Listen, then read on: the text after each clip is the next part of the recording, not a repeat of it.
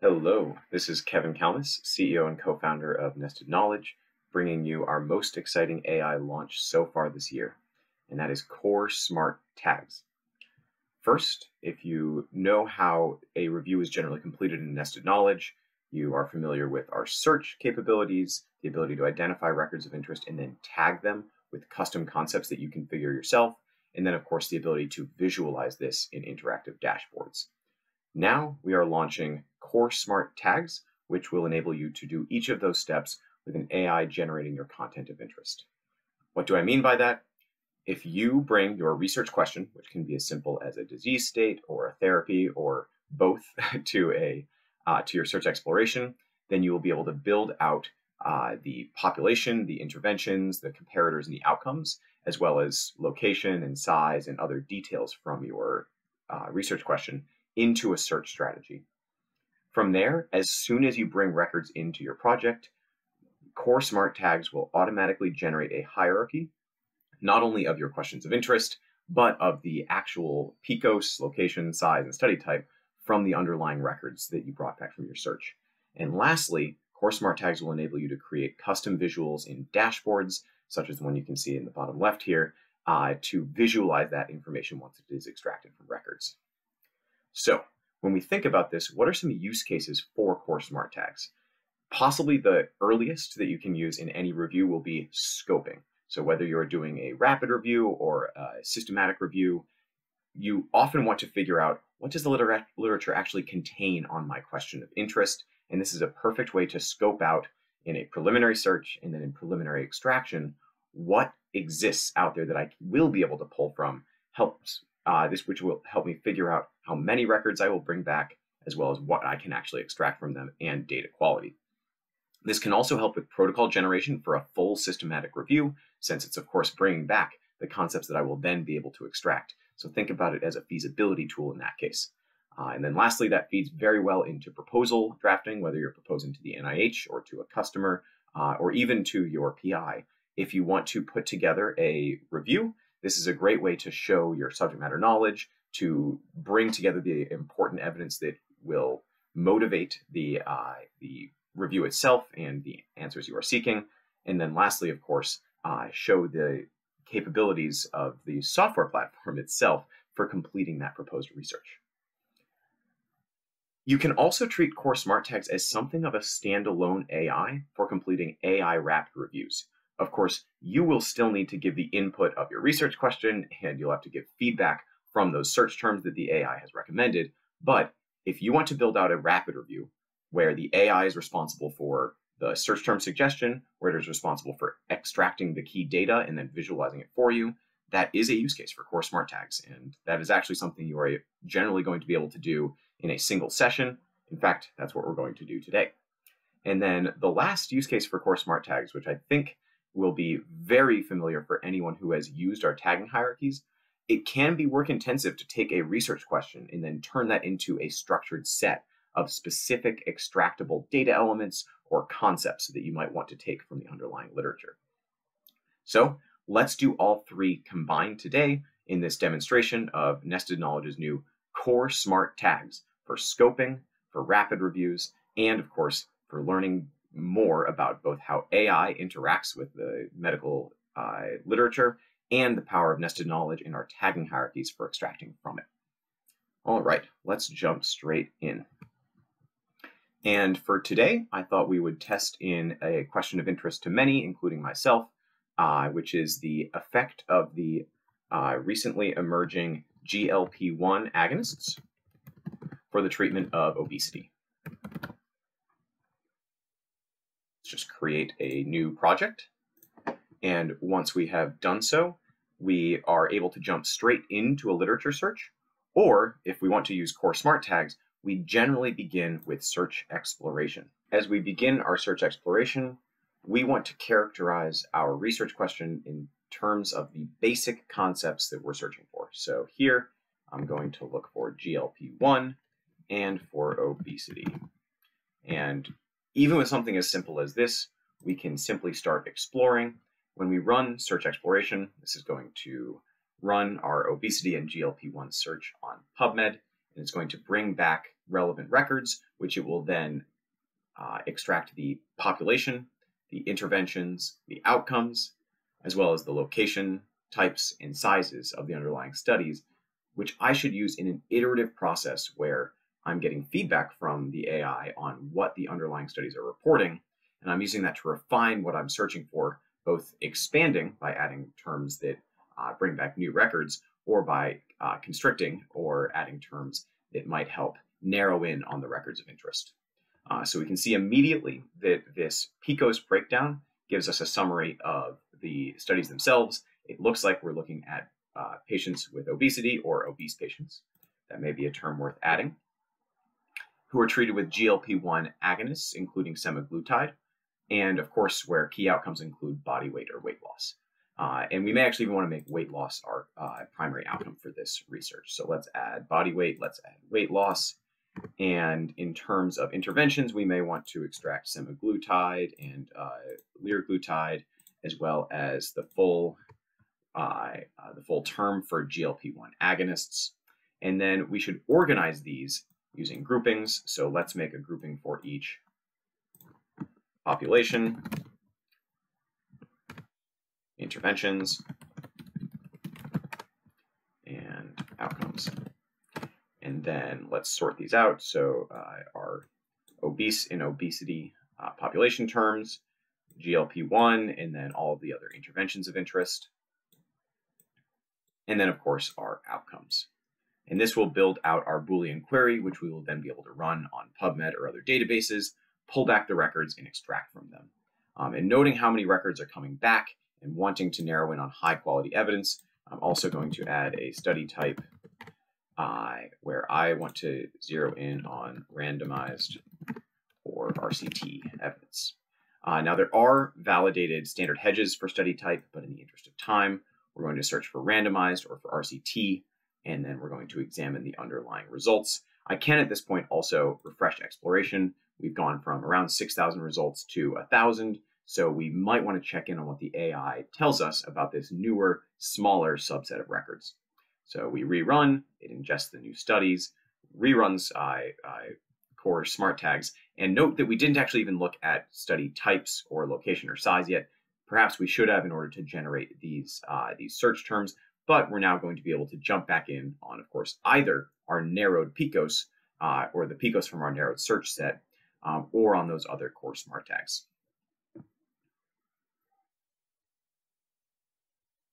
All right, so let's jump in.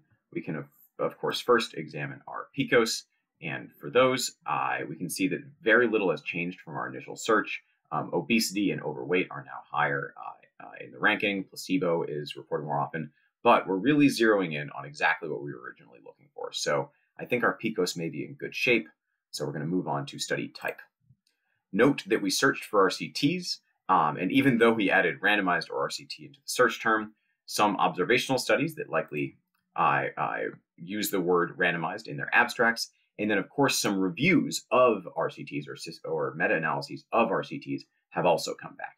So what I can use this for is to tell me that I may want to add some negations of those study types. So we can negate review, we can negate meta-analysis, we can negate observational.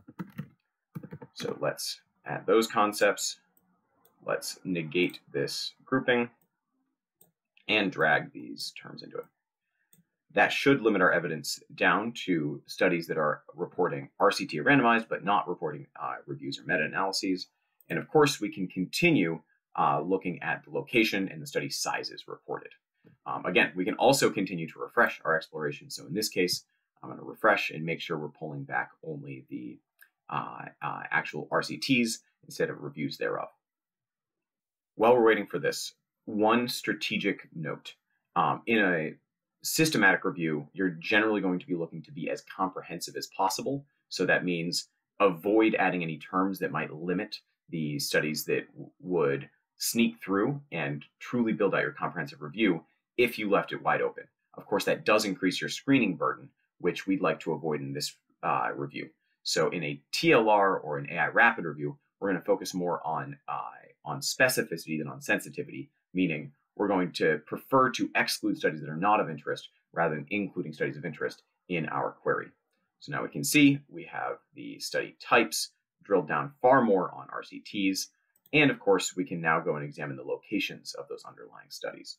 So we can see that most of the underlying evidence is coming from the US in this choropleth or color-coded map where color represents the frequency of reporting. We can see that there's some evidence from Canada, some from several European countries, second most from China. This is for our information. If we wanted to drill down on the reporting from or for a specific jurisdiction, this could be a way to limit our search. In my case, I'm interested in international evidence, so I'm not going to add any new terms. I'm going to move forward to study size.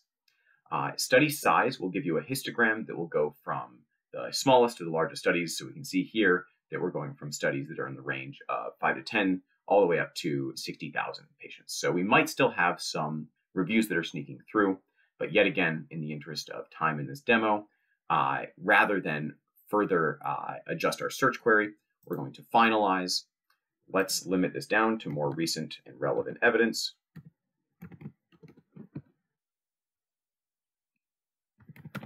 Let's run our search on PubMed. And this, if you've previously run searches on Nested Knowledge, you'll know that this will run the search directly on PubMed. It will pull back relevant records, and it will allow me to potentially run future searches. It will also deduplicate those records and put all their metadata and their abstracts into our screening queue so that we're able to examine which ones we might want to include. Now, with Core Smart Tags, we're also going to take a little bit of time to process the actual evidence and use our AI to extract those P, I, O, study type, study size, and location. And of course, at this point, we can move forward and configure our screening reasons. In this case, since Core Smart Tags are focused on the search and on the extraction phase, I'm going to instead bulk include these records and move forward to configuring my hierarchy. Note that in an AI rapid review, it may be appropriate to initially tag all underlying records and then actually use the AI extractions to selectively exclude studies that should not have come in the first place. But let's go ahead and examine this across all studies that resulted from our search. So as soon as we have included these, we can see that our search has completed. It's brought back 223 records, and we can immediately jump in and configure for extraction. So if you've used tagging hierarchies previously, you will know that these are both a method for recognizing concepts within underlying studies and a replacement for Excel-based data extraction.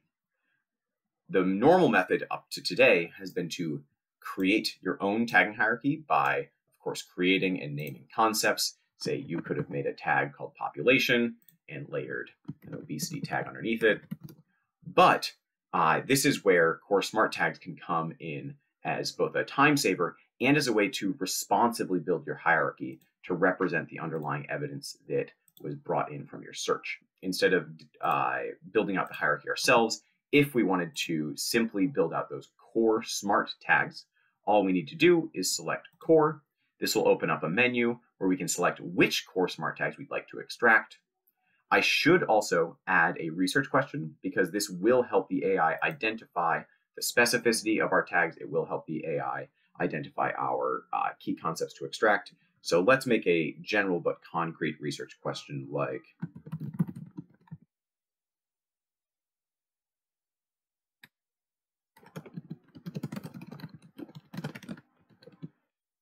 oh my goodness, in RCTs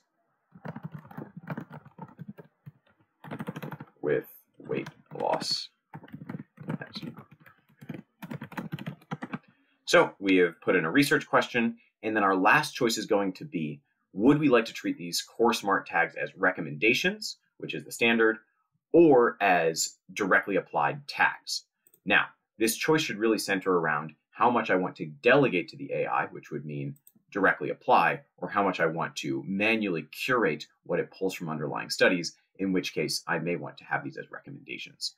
My general approach to this is, if I'm doing a systematic review, I'm going to have these as recommendations. If I'm doing an AI rapid review, I'm going to want them as direct applications.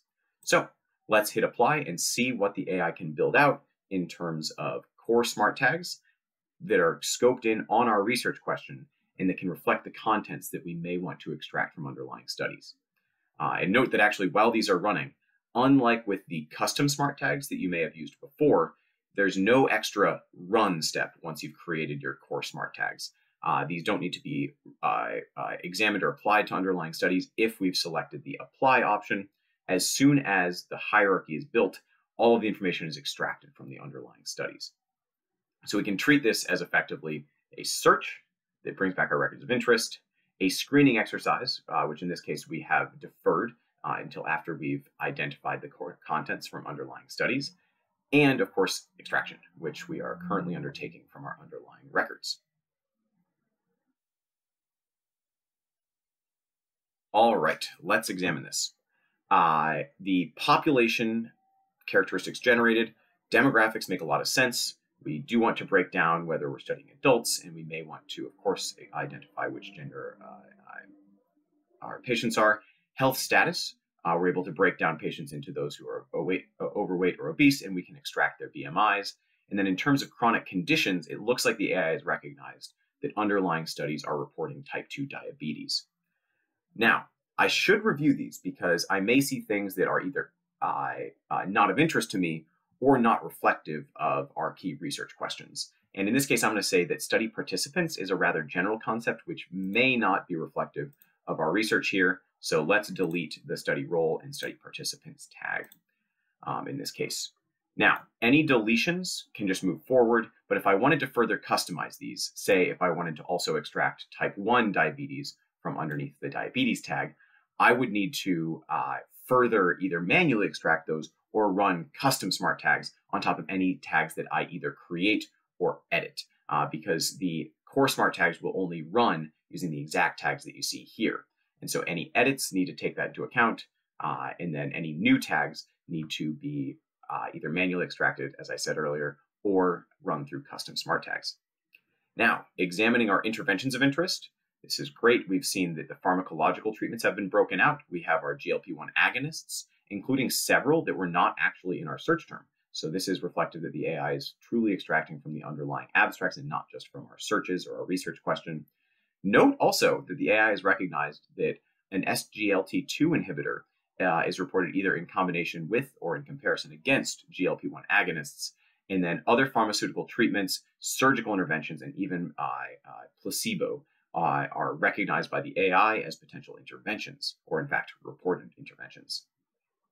Now, in the case of outcomes, we have a very general safety outcome reported here. We could, of course, build out further adverse events of interest that we wanted to drill down on and use custom smart tags. But in this case, I'm actually very happy to see that HbA1c levels and specific blood glucose levels, insulin levels, our key outcome of body weight or weight loss, and BMI are all reported here. So with that, let's examine study types. These are going to be much more consistent in their structure. Of course, in this case, we're going to want to drill down mostly on the randomized controlled trials, but the AI is going to give a structure in your review that is very similar to what you see here, where it's going to extract observational studies, tell you which ones are case reports or series, randomized controlled trials, reviews, preclinical evidence, and other. And then, of course, we are always going to extract study size and location. So in my opinion, this hierarchy is looking great. I had one set of tags that I wanted to delete under population, but otherwise, let's move forward and see what the AI has extracted.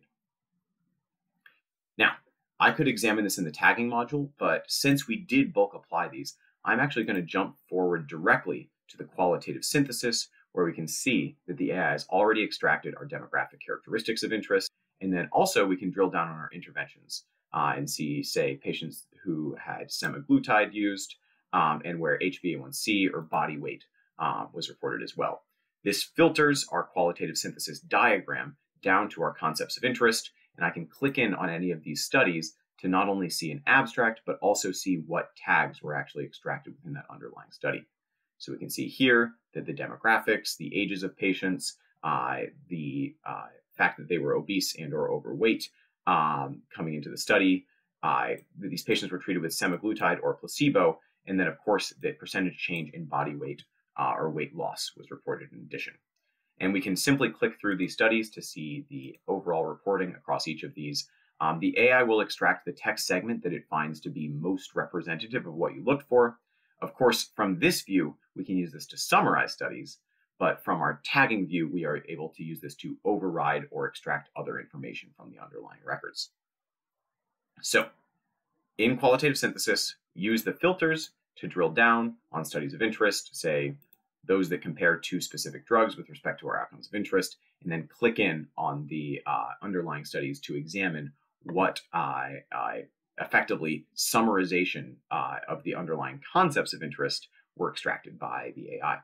Now let's jump back into the tagging hierarchy, because I noted earlier that we may also want to examine the text segments themselves and have the ability to edit them. So if we jump in to tagging and look at the abstract for the underlying studies, we are able to examine and override any of the excerpts or the tags themselves that were extracted by the AI.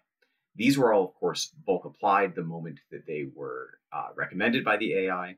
And if I find any of these to report the incorrect information for our review, then I'm, of course, able to override them. In this case, I can remove diabetes and move forward to our interventions, ensure that we are, in fact, comparing placebo against liraglutide. And then if we move forward to our outcomes, we can see that it reported postprandial glucose response, but that the text segment that it reported was not actually reporting the change in postprandial glucose response. So what we can do is highlight the exact text segment that reports this. We can apply that tag, and we can remove the earlier application. Of course, no AI review will be perfect, and we highly recommend that anything that's moving forward to a systematic approach should be curated so that you ensure that you have tagged studies correctly and that the underlying text segments are reflective of your outcomes of interest. We can, of course, then move on to the next study, hit complete for this one, and complete any further review that we consider necessary for this review.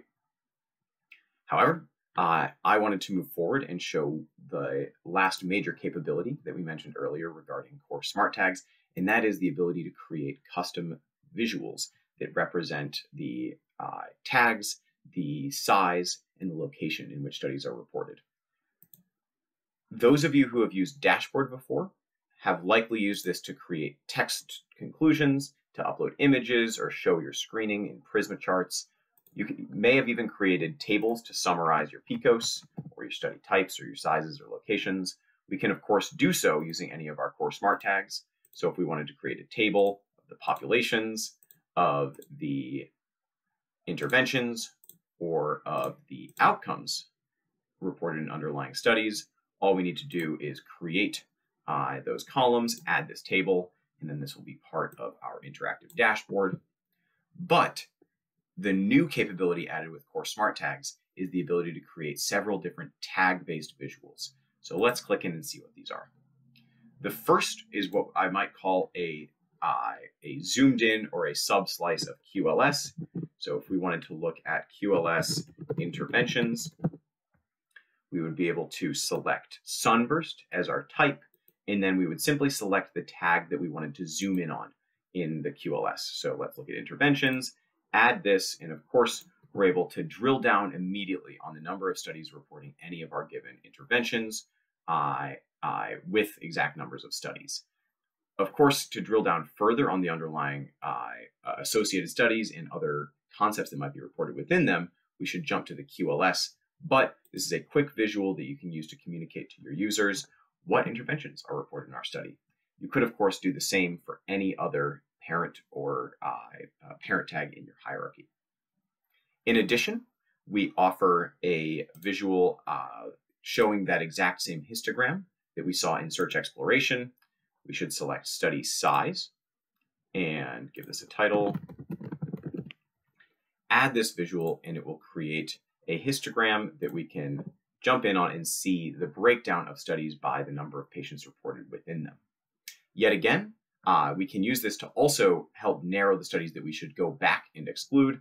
We still have some reviews that are reporting 300,000 or more patients. We should jump back in, exclude those, and this visual will be updated live and automatically. The last is the choropleth, which again is that map of study locations, which we can see will give us basically a color-coded breakdown of where the underlying evidence may be reported from. We can use this to effectively identify both the jurisdictions that the evidence came from and where, of course, it may be of interest to. All right, with that, we can jump to the synthesis, see that our dashboard has been built. Like any other dashboard that we build in Nested Knowledge, this is going to be shareable under the sharing settings by link, shareable by QR code, can even be embedded. And of course, if anyone wants to drill down further on the underlying concepts that were reported in our initial review here, they can jump over and see the qualitative synthesis and drill down on the concepts in their own custom manner. Thank you so much for your attention. And in brief review, I will say that Core Smart Tags are not only an amazing tool for scoping, completing AI rapid reviews, and for rapidly learning and building out tagging hierarchies within Nested Knowledge, they also serve as a method for extracting evidence, for understanding the concepts that might be reported in underlying literature, and can help you build out final visuals within a single session, as we have here, to understand and examine key research questions from the medical literature. Thanks so much, and happy reviewing.